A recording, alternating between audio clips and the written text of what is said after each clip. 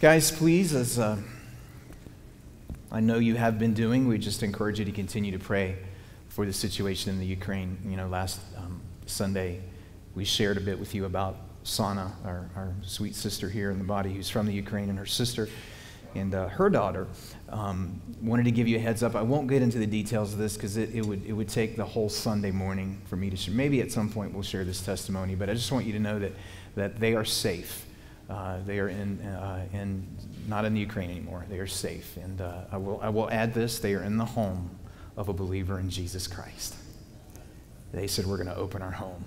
Tell me God's not working in all this. And I'll tell you, and, for the millions of people that will be misplaced and displaced, I think God is moving. And we just need to remember that, remember Genesis 50:20, what you intended for evil, God will use for good. And so we just, Father, now want to just continue to lift up the folks in the Ukraine. Lord, we pray for the hearts and the lives of those who are hiding and running and fleeing. We pray for the believers. We pray for the churches and the missionaries, God. We pray for the lives of those who thought everything was just fine a month ago. And they've been clinging to their own plans, and now reality's changed. And we ask, Lord, Holy Spirit, that you would meet them where they are in a miraculous kind of way.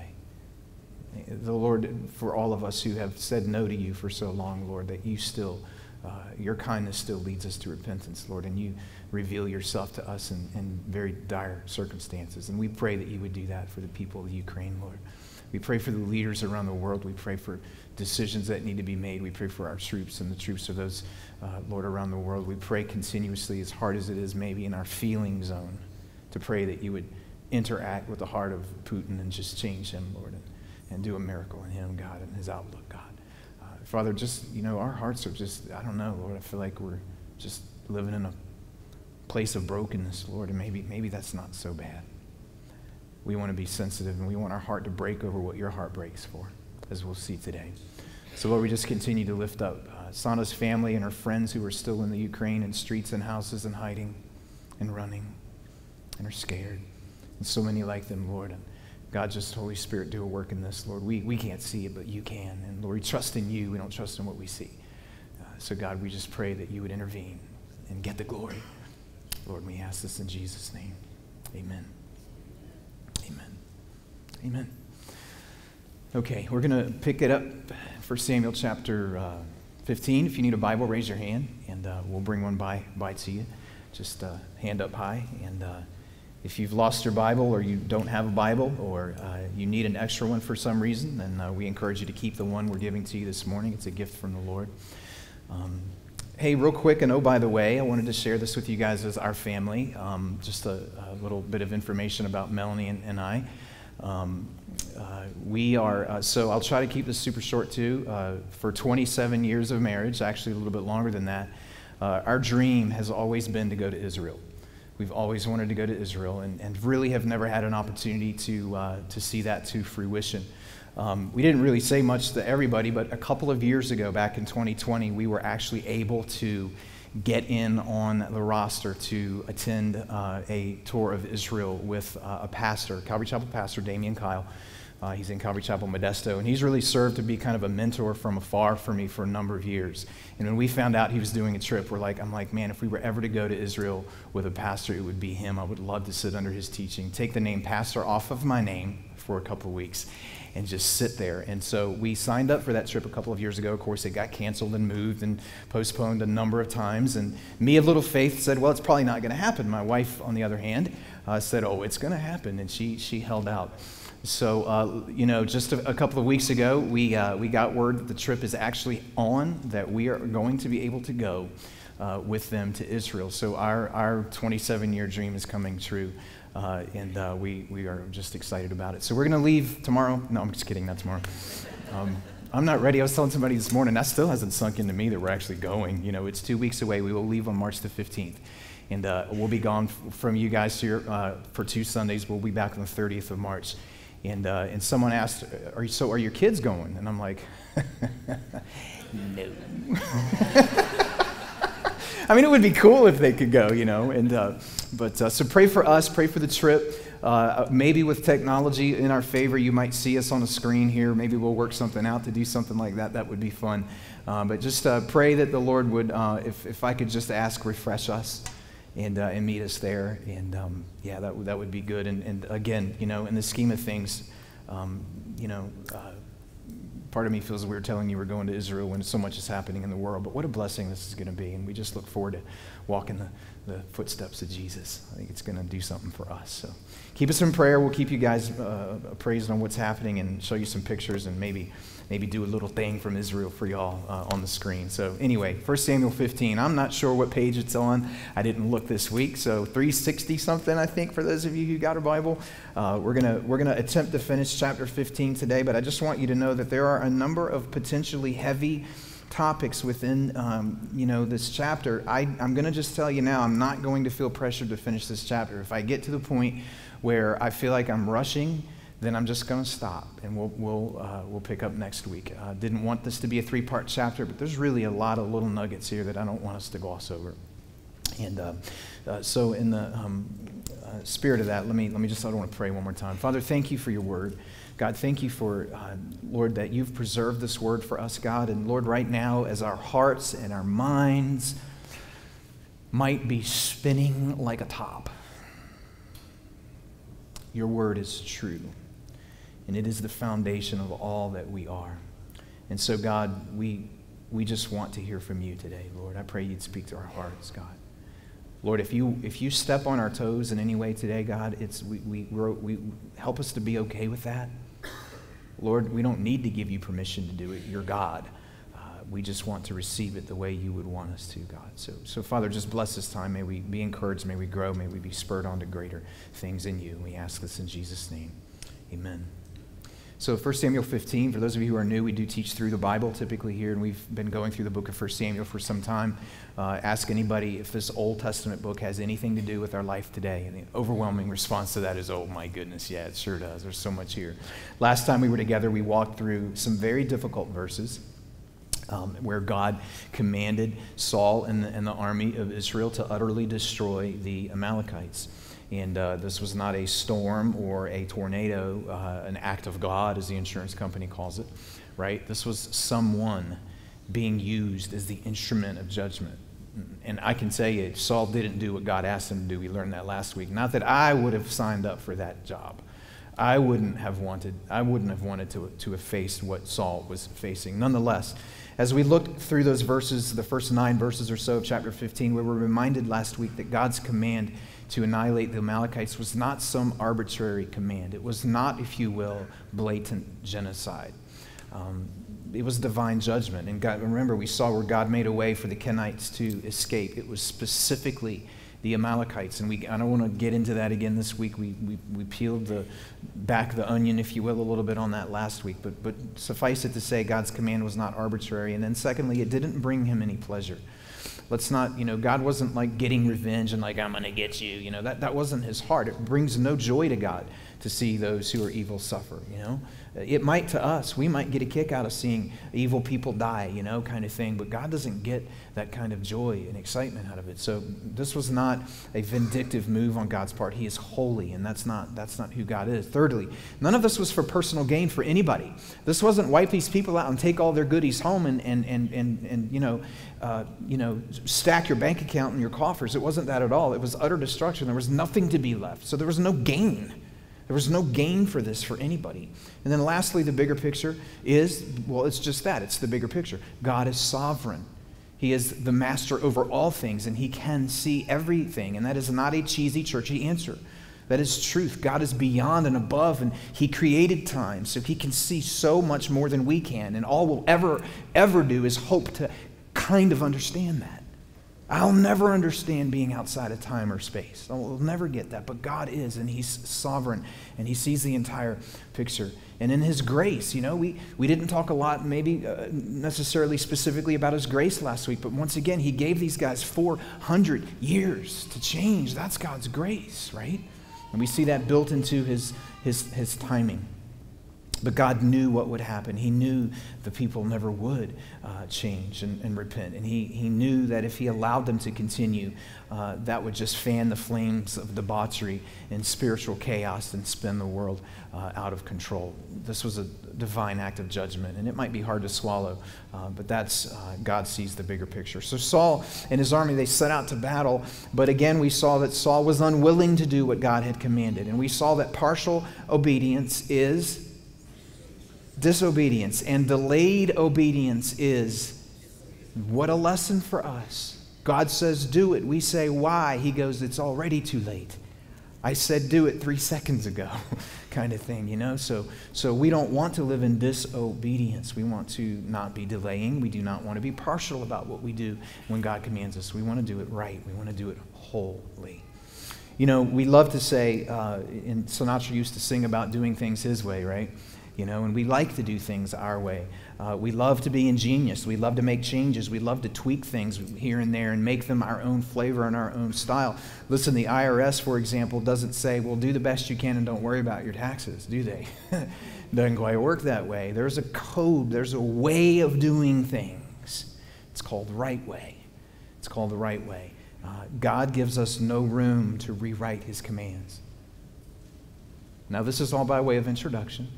But there are many people in churches today, and perhaps some people here, who would like to take God's word and what he's clear about and twist it and tweak it and change it to meet their desires. Guys, listen, that puts us in the foul zone. We can't do that.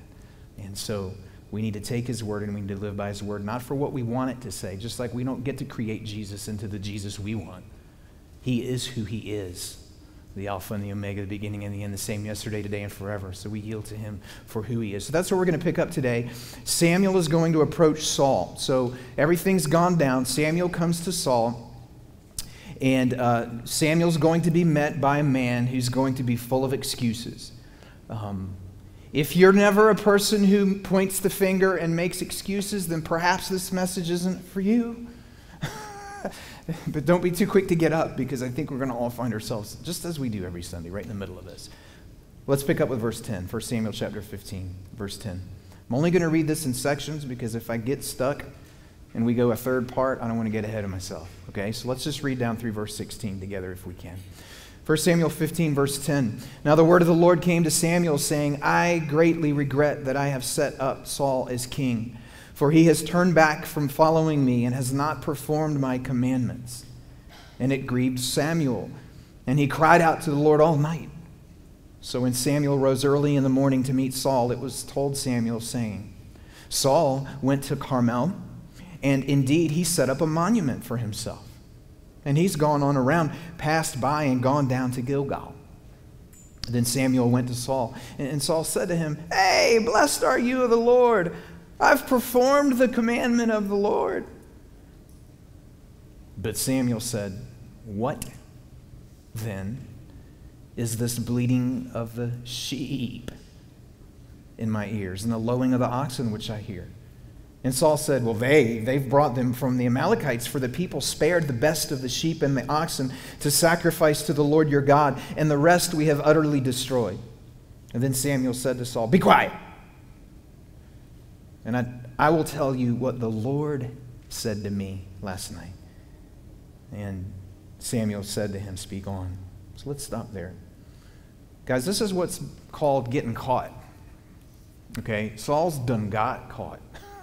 Okay? And he's trying to squirm his way out of this. Don't raise your hand. Anybody gotten caught? Tried to squirm your way out of something, right? Saul took matters into his own hands. We've seen this. We saw it in chapter 13. When he offered the sacrifice the wrong way. He offered it. That was wrong. He shouldn't have done it. And then in chapter 14, we saw him take matters into his own hands when he uttered those two very rash vows that he made. And now we see it here again, him taking matters into his own hands when he makes the decision, when he draws the conclusion that his way is better than God's way. His way. Let's put ourselves in his shoes. My way of thinking and acting and living is better than what God tells me in the Bible. So I'm going to live the way I want to live, right? Do you see the overlay there?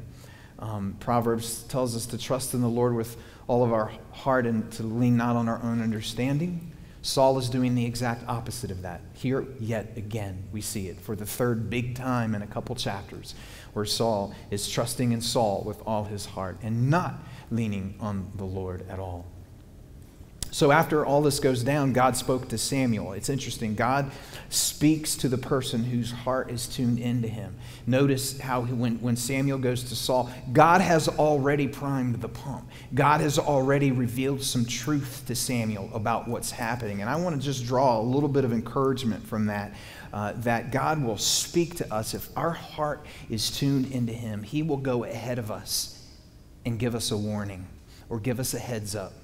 You may not know what to do, what to say, but God's priming our heart. Y'all know what I'm talking about? Like, you sense something, like God is moving. He's preparing us. And he was preparing Samuel. Samuel was the one God had raised up and sent. So God was speaking to him. So what does Samuel say here? God says in verse 11, I regret that I made Saul king.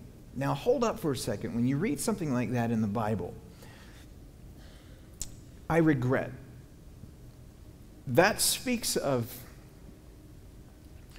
oopsie, made a mistake, right?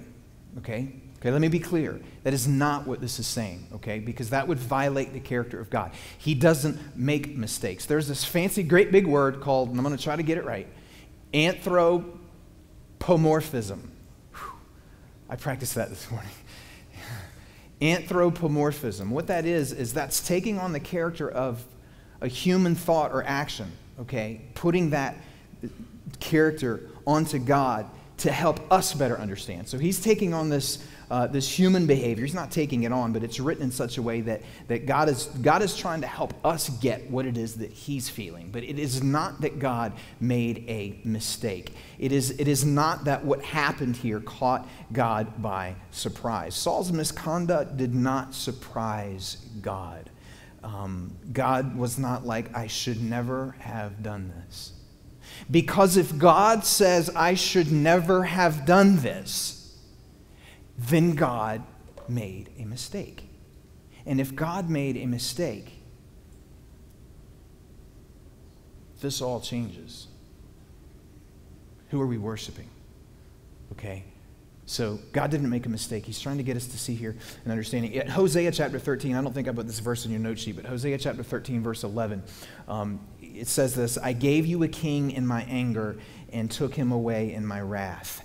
Now, we don't have time to dig that too deeply, but again, God allows things. Did God see what would happen? Absolutely. He saw what was going to happen to Saul. He saw it before it ever started. He saw what Saul was not going to do. He saw Saul's sin, and inevitably all of this played into the plan that God had for his people. So again, it might appear that God changes his mind, that God changes his plan.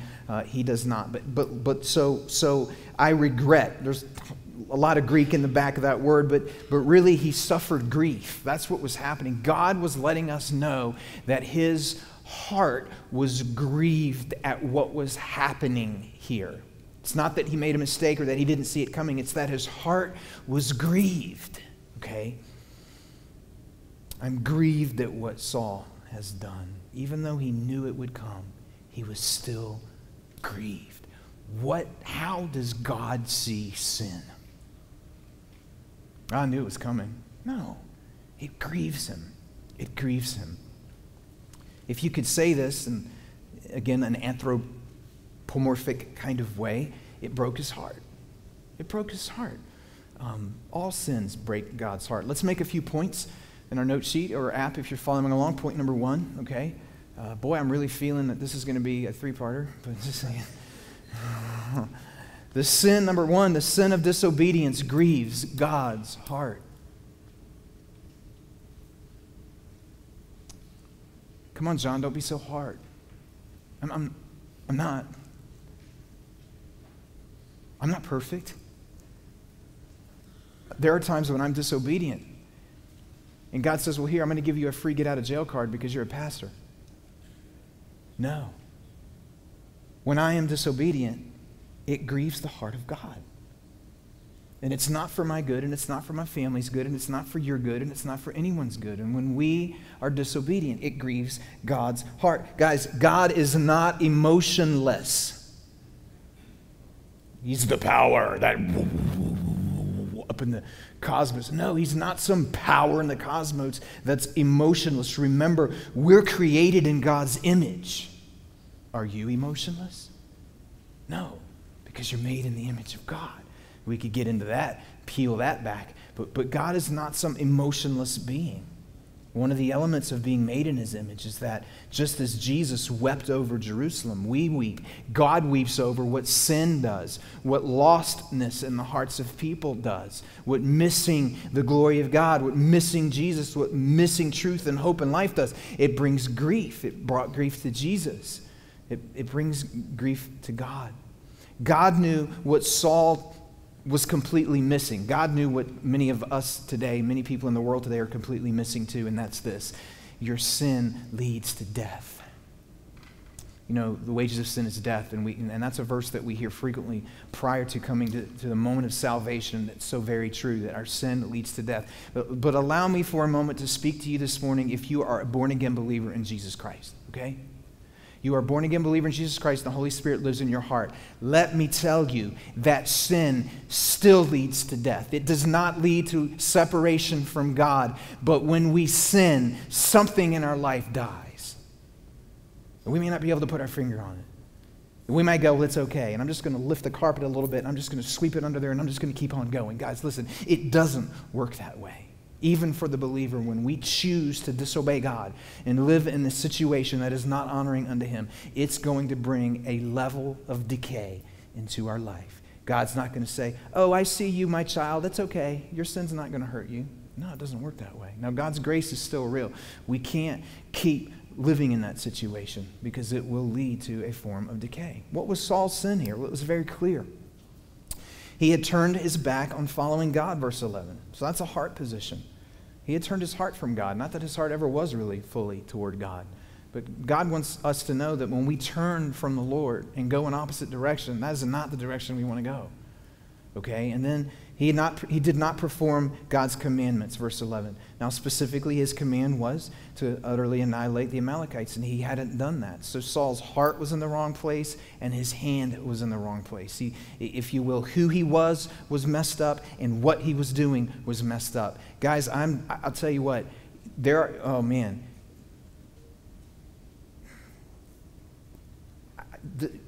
This can happen to us. We can be in the church and following Christ, so we say, and what we're doing is messed up. It can be. And we can think it's okay. And Saul, was he delusional or was he trying to be deceptive here? We'll get into it. This guy was messed up. Lord, I don't want to be messed up like this. God, I don't want to turn my back on you and just go, yeah, no big deal. And I don't want to be not being obedient to what it is that you've asked me to do and think, yeah, no big deal. It's no big deal. It is a big deal.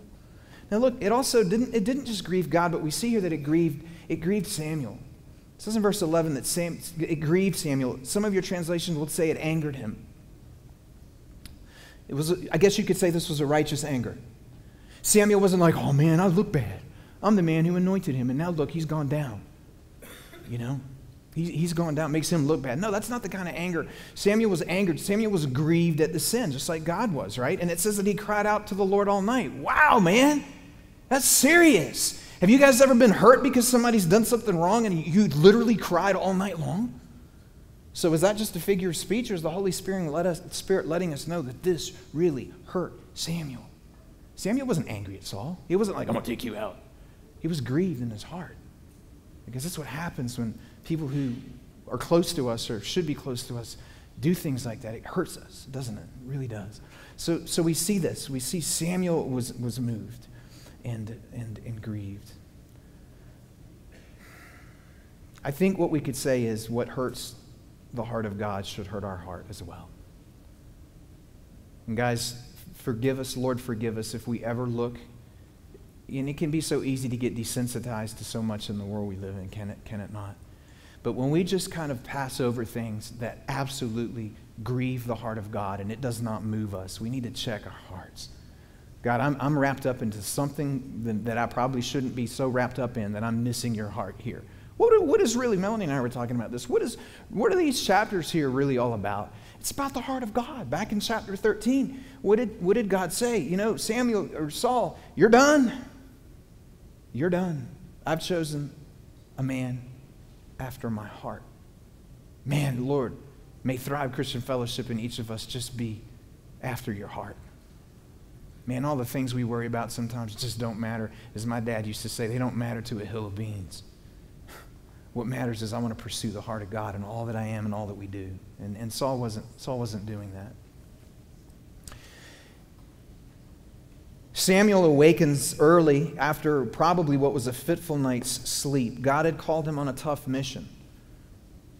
He had been called to go anoint Saul. Now he's being called to go rebuke Saul. And meanwhile, Saul's living like everything's just fine. Right? So Samuel gets word that Saul had set up this monument for himself. What did y'all think when you read that? So Samuel sets up a monument for himself. Isn't that, wow, that's kind of conceited, isn't it? Like, you know, he sets up a monument for him. A monument that Saul wanted the people to look at, and when they saw it, they would go, ooh, Saul the man. Yeah, look at that.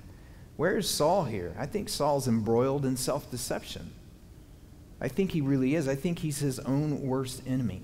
Saul had so brazenly, blatantly, in your face disobeyed God, yet he erects a monument in his honor. And what did the plaque read on the monument? This monument is to commemorate Saul's blatant disobedience. Of course not. You know, he's not like, hey, everybody, look at the monument. Remember how much of a loser I was. I didn't follow God. If it had said that, maybe it would have been an okay monument, right? But no, you know, it was like, wow, you know, Saul, you're really so good. You know, you've done so well. You've gained victory in battle. You've brought so much. Guys, listen, pride blinds us to reality. It really does. And it pushes us, not only that, but it pushes us to crave the praise of man. It's not enough for me to be prideful in myself and think I'm all that and I'm going to build a monument in my name. But now I want people to walk past that and go, ooh, people aren't patting me on the back enough. I'm not getting what people aren't praising me enough, right? Do y'all ever say that at work? Do you ever say that in any context in your life, in your family, whatever the case might be? Point number 2, now that I'm just casually taking my time, knowing we definitely will be 3 weeks. Point number 2, the sin of pride is always at odds with obedience to God. The sin of pride is always at odds with obedience to God. What do we mean by that? If we are living in pride, we have walked away from being obedient to God. It's not going to work. It's not going to work. If it's all about me and I'm living in this self-deception and I'm trying to elevate myself and my standing and it's about me, what I want and who I am, I can't do that while at the same time holding on to being obedient to the Lord. It just doesn't work that way. Jesus taught his disciples that in the upper room. He goes, if you guys want to be all that, you got to be nothing. It's not about you. It's not about us, right? Jesus set that example as he took everything off and he went to wash the disciples' feet. And they're like, oh, you can't do that. And had I been Jesus, how many times did I say that? If I were God, and again, I'm glad we're all glad I'm not, you know. But if I had been Jesus, I would have stopped right in the middle and going, well, y'all, what is y'all's problem? I don't see any of y'all doing it. Y'all high and mighty. The disciples were going, oh, I'm going to be the best, and I'm going to do this, and I'm going to start this church, and I'm going to be a missionary here, and I'm going to do that. And Jesus like, yo, there's funk on your feet. You got animal dung between your toes, and it stinks in here. I'm trying to have a holy moment, and it stinks in here, and somebody's got to take care of the dirt. That's okay. I'll do it. Jesus steps up, and he does it himself. Crazy. It's all about me. You know, he wasn't singing his praises. He was serving. Jesus is a serving Savior, you know. Well, Saul here was wanting to be served, I think, and he had this pride. Notice how Saul greeted Samuel in verse 13. God bless you. You know, it's like, it's almost like, hey, you know, God bless you, man. Look, hey, I've done well. And he's like got this smile on his face, like, you know. Had Saul's pride seared his heart to recognize his wrong? Do you guys understand what I'm saying here? It was very clearly obvious that Saul had disobeyed God. Yet Saul is acting like everything's fine, okay? Or maybe this was a religious cover-up. Saul was deceived here a bit, In a way, it reminds me of, and I did this morning. I can't remember who it was I did this to, and whoever it was, I didn't mean it the wrong way. But like you get the greeting where it's like, hey, good morning, how's it going? Good, man. I said that to somebody. Don't raise your hand if I said that to you this morning. And things are pretty good right now, but what I'm getting at is we can be so quick and go, oh yeah, we can just say something, but really that's not, there's more behind that. There's more there. And so here Saul is like, hey, God bless you, man. I was obedient. Things are good. And Samuel is like, dude, what's your issue? If you're good, if you were obedient and you were supposed to kill all the animals, then why do I hear these sheep and these oxen? Like, what is your deal? Can you not hear the obvious, these animals that, dude, you're messed up. Like, that's just it. The vernacular is, dude, you're messed up. Like, you say you've been obedient. So Samuel calls him out. Numbers 32 says your sin will find you out. This was so painfully obvious, though. This wasn't like his sin finding him out. It was obvious. It was so in his face. So Saul is like a kid with his hand in the cookie jar, crumbs all over his beard, saying, what? I didn't do anything, And then he plays by the sin playbook, the way he responds. We just get to see a little bit more of the heart of Saul in all of this. Right out of his mouth in verse 15, the first thing he says. So he's cornered. Samuel said, look, dude, you've messed up. You're not winning any awards from me or from God. It's clear what you've done here. And we're going to get to the bottom of this. Well, the first thing that Saul says is, well, they brought them from the Amalekites. That's a good leader right there. Blame it on the people. Blame it on the people. Blame it on the men. He points finger. He places blame. Once again, he will not own his own sin. He will not look into the mirror. The people spared the best, he says. Oh, really? In verse 9, the Holy Spirit said Saul and the people spared the best. You just left that part off, Saul. It wasn't just the people that did this, Saul. Leader, general, commander. Supposed to be the one in charge. You did this. Don't be pointing your finger at someone else. So point number 3 for us, okay? Point number 3. Pointing a finger and making excuses is not the way to respond to our sin.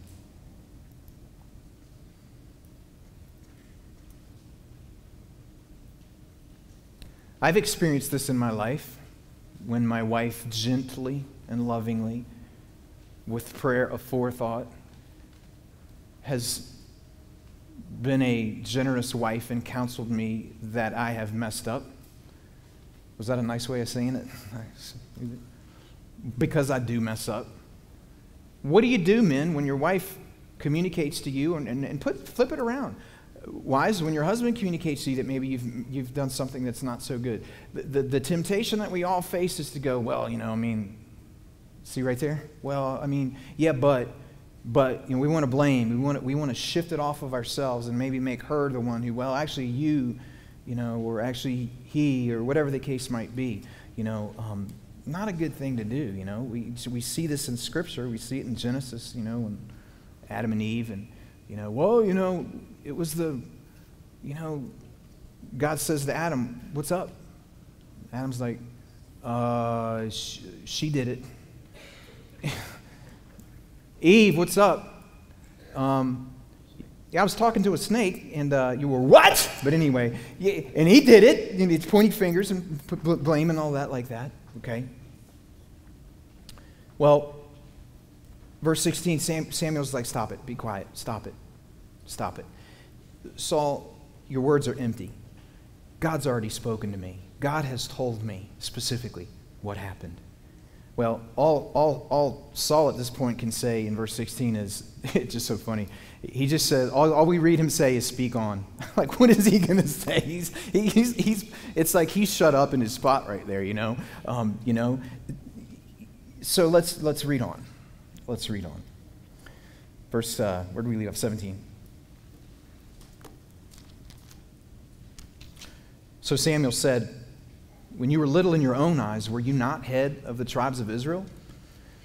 And did not the Lord anoint you king over Israel? Now the Lord sent you on a mission and said, go and utterly destroy the sinners, the Amalekites, and fight against them until they are consumed. Why then did you not obey the voice of the Lord? Why did you swoop down on the spoil and do evil in the sight of the Lord? And Saul said to Samuel, but I have obeyed the voice of the Lord and gone on the mission on which the Lord sent me and brought back Agag, king of Amalek. I have utterly destroyed the Amalekites. I have. Really? But the people took of the plunder, sheep and the oxen, the best of the things which should have been utterly destroyed to sacrifice to the Lord your God in Gilgal. So Samuel said, has the Lord as great delight in burnt offerings and sacrifices as in obeying the voice of the Lord? Behold, to obey is better than sacrifice, and to heed than the fat of rams. For rebellion is as the sin of witchcraft, and stubbornness is as iniquity and idolatry. Because you have rejected the word of the Lord, he also has rejected you from being king. Now, at this point, if Saul's heart rate hasn't gone up, the dude must already be dead, okay? But yet we see him and we hear him repeating the same thing. He's got this one-string guitar he's strumming, and it's just not working. It's not working at all. Samuel says, look, when you were little, and what he's doing is he's hearkening him back. Look, when you started out, Saul, remember in chapter 9 when we talked about the beginnings with Saul? How did he start out? Remember how he was hiding among the baggage? And in chapter 9, he said, am I not the smallest of the tribes of Israel? My family, the least of the tribe of Benjamin. So he started out humbly. It's a good start. It's a good start. Okay? Even though we knew it wasn't God's best in his desire per se, he started out humbly. But what happened to Saul? The same thing that happens to God's people. The same thing that happens to people. Humble start. He got some military victories under his belt, which actually weren't his military victories. It's what God had done, but he took credit for them and then erected monuments for himself and all that. But he had some victories under his belt, and it went to his head. And once again, here he is. I'm the man, okay? Remember back in Deuteronomy, we talked about this when we flew the 30,000-foot overview. God warned his people. He warned them in a number of places. In chapter 8, though, this is a standard warning from God that was true from Deuteronomy to 2022 in King George, Virginia. This is a very true statement in chapter 8, verse 17. Beware lest you say in your heart, my power and the might of my hand have gotten me this well. I did it. I did it. Guys, we live in a world where our kids, you can do anything. You do it. You own your future. You can do it. I want to add that God can do anything, but I can't. I don't always win, do I? I don't always get a trophy. I don't, my car is slower than, I remember when my kids did Pine Car. Y'all remember Pine Car Derby? The Pine Car races? I'd love to do one of those. That would be fun to do that here. I remember my kid, when he won first place, one of them, I won't name his name, but it begins with a J. That doesn't really help you. But I remember when he got first place and he was like, oh yeah, he was so excited. And my dad built this car and we built it together, and I had no clue what I was doing. I just, I don't know. In the previous year he didn't win first and somebody beat him out, and sorry, you don't get the trophy. You didn't go as fast. That's just the way it is, right? But my goodness. See, when you get caught on a rabbit trail of talking about Pine Car Derby, you lose your place and where you're at in the sermon.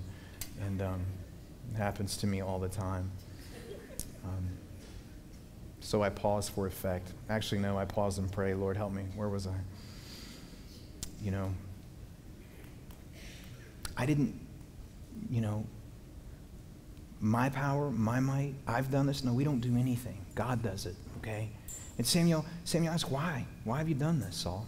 Isn't that a great question? Have you ever been asked by someone? Has somebody ever come to you and said, why are you doing this?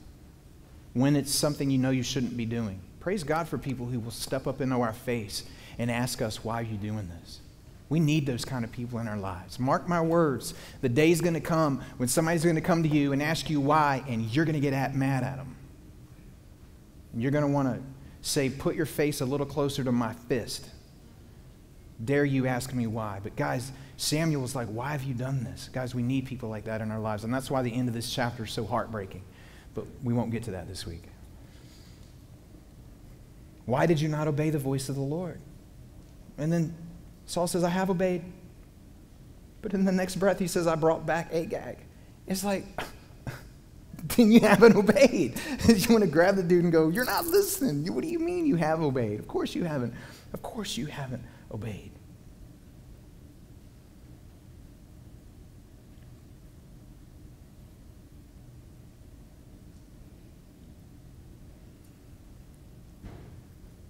I'm going to stop here today. Let me stop with this, though. You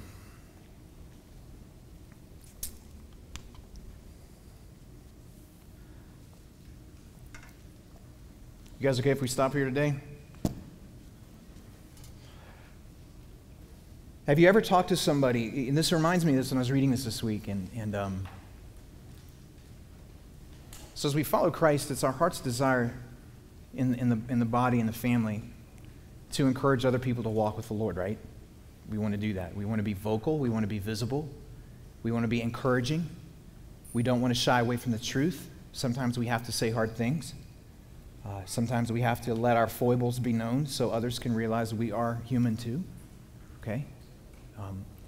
But have you ever heard a line like this? Someone says, you know what? You know, I just have such a peace from the Lord right now. You ever heard that? You ever experienced that? You just have a peace from the Lord? Now that's a good thing if you're living in obedience. But if you're not living in obedience, so what am I getting at? I've talked to folks who have been, and this is kind of reminding me of this here with Saul. Samuel's talking to Saul, and Saul's like, hey, brother, God bless you. Good morning, man. I'm good. I've been obedient. Things are good. It's almost like Saul saying, man, I'm good. I got a peace. Things are great. Samuel's like, dude, if you've got a peace right now with God, let me step back because this is not good. Okay? Now, what I'm trying to get at is this: in our spheres of influence in our lives, whether it's a family member or someone, it might be someone in your community or someone in the row next to you or someone in your Thrive group or whatever workplace, you name it. As a follower of Christ, if I'm walking with the Lord, and this person is telling me they're walking with the Lord and they're doing something in their life that is not right, but they say they have a peace about it, what are we supposed to do? I just heard that person say they have a peace from God while I'm thinking, but you're living in sin. What am I supposed to do about that? What did Samuel do? We'll see next week. But Samuel's like, oh, well, I mean, you said you were obedient, and I guess we'll just overlook this and move on. No, he's not going to overlook it. God's not going to overlook it. Don't forget, guys, Samuel doesn't hate Saul. He doesn't want to see Saul go down. He cried all night over him. You know what I mean? Amen, man. I love it. I love it. I love it. Ezra, just keep preaching it, brother. Yes. I really do like it. Emma's probably like, no, I love it. And he had just cried all night for Saul. Samuel is not going to let this go without addressing it. So we'll end there. We'll end there for this morning, and lots more to cover as we'll wrap this chapter up. But I want to leave us on that note, on that verse, and we're gonna dissect these two verses more next week because I think they're of great importance. Has the Lord as great delight in burnt offerings and sacrifices as in obeying the voice of the Lord? Behold, to obey is better than sacrifice.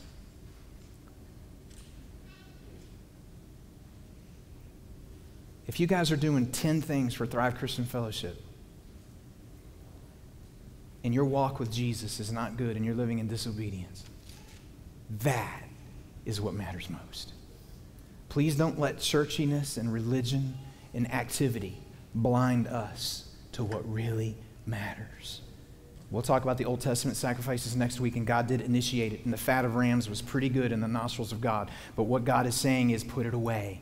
If you can't be obedient to me first, I'm not interested in those things.